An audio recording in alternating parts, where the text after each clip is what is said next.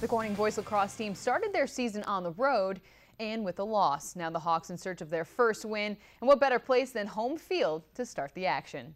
Off the coin toss, the Patriots versus the Hawks, a little suns out, guns out, and that's exactly what Sam Cruchet had in mind.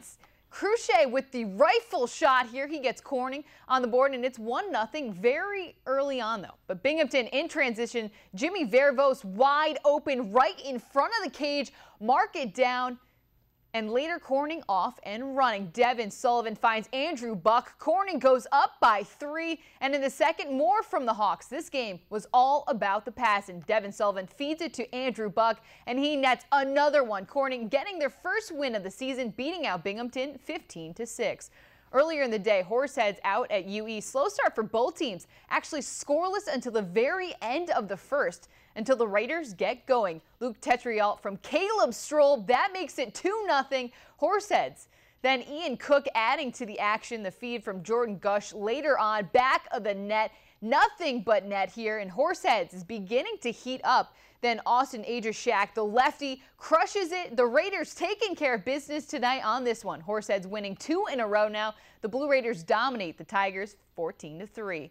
Out to Dick Hoover Stadium for this one. Vestal hosting Ithaca. It's a little chilly out there, but still some nice weather. First half, Vestal in control. Jake Nelson spots Jared Nelson. They've got a connection and a goal. With that, it's 3-1 Golden Bears. Later, Vestal looking to add on. Pat Carlin trying to find an opening, but Matt Frick says no way. He had a big game in net tonight, and Ithaca takes advantage later in the second quarter.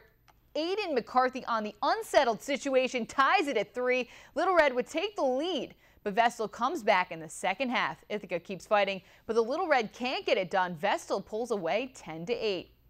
Elmira also in action. The Express girls out on the road. This one close, but the Spartans able to pull out the win as the Lady Express fall 12-10. And the Elmira boys stumbling at home. Maine Enwell cleans up the Express 11-3. The Spartans now 4-0.